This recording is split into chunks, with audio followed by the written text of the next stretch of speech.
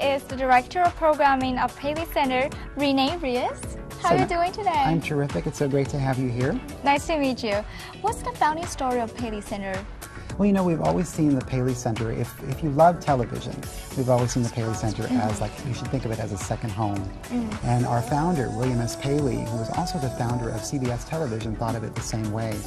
You know, he was in his offices at CBS back in 1975, the year that we were founded.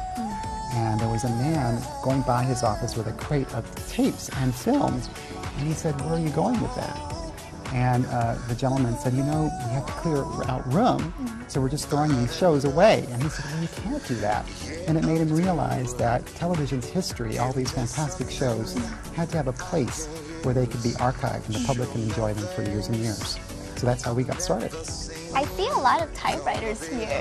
What is this about? Exactly. This is one of the many exhibits that we have throughout the year. This one currently is a collection of typewriters that is from the LA Police Commissioner, Steve Soberoff. And he gathered typewriters that were owned by significant figures in history.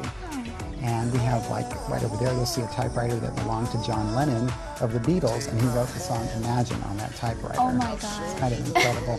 And you also get to see the history of, like, how typewriters look like. We have this one right here. You guys do everything. That belonged to one of the great, you know, film stars, Shirley Temple. Who also, she was a child star in the 1930s and also had a television show in the 50s. And she had this beautiful little white, very stylish typewriter. It looks kind of modern even for today. Button. Exactly. So you can experience that here for free at the Paley Center in Los Angeles. And we also have more exhibits coming up. One features Jim Henson's 60th anniversary, the great puppeteer who brought us the Muppets and so many, Sesame Street and so many great shows. Paley Fest is our most famous festival, and every year we host Paley Fest Fall TV Previews, where we premiere all the new television shows that are going to be on ABC, CBS, the CW, Fox, and NBC, and Univision throughout the year.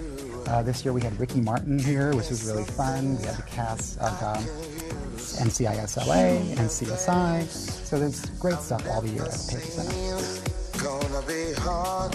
This is our beautiful, it's called the John H. Mitchell Theater here in Los Angeles. And we host so many live events. We live stream our panels. Sometimes we have 100,000 people watching at the same time. But if you're here, you're one of the lucky 150 to be close to your favorite stars.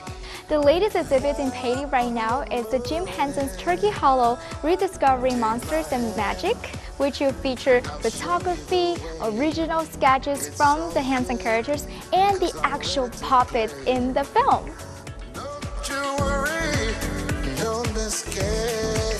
You seem ready, fully prepared. Surprise me.